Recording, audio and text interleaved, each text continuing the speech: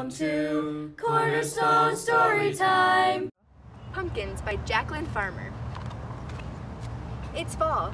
Pumpkins are everywhere. From Halloween jack-o'-lanterns to Thanksgiving pie, the pumpkin is star of the show. When the jack-o'-lantern smiles, we smile too.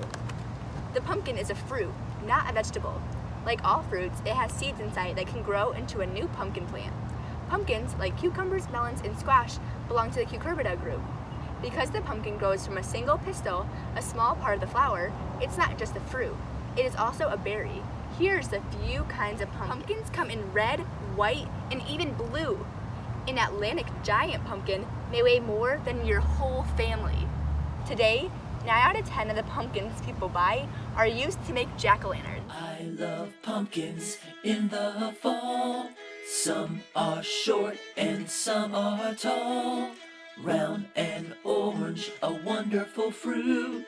Let me share my pumpkin knowledge with you. Try to carve your own jack-o'-lantern. Choose a pumpkin with an interesting shape and flat bottom.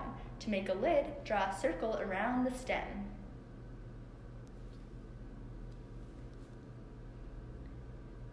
Then, draw a face on your pumpkin with a felt tip pen.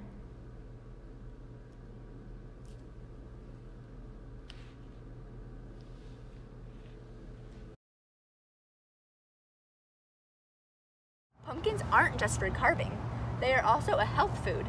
Pumpkins have lots of vitamin A, which is good for your eyes, skin, teeth, and bones, and vitamin C, which helps the body fight infection. Pumpkins can be made into butter, cookies, breads, and puddings. They can be roasted or whipped into ice cream, but it's pumpkin pie that we love best. While most pumpkins are grown on farms, some gardeners grow them in their own backyards. Many people plant the new, smaller varieties of pumpkins.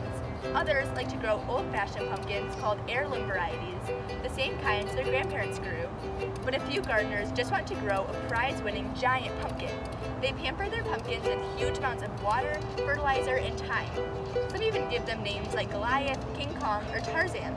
Others think that playing music for their plants will help them grow bigger. Cornerstone Storytime!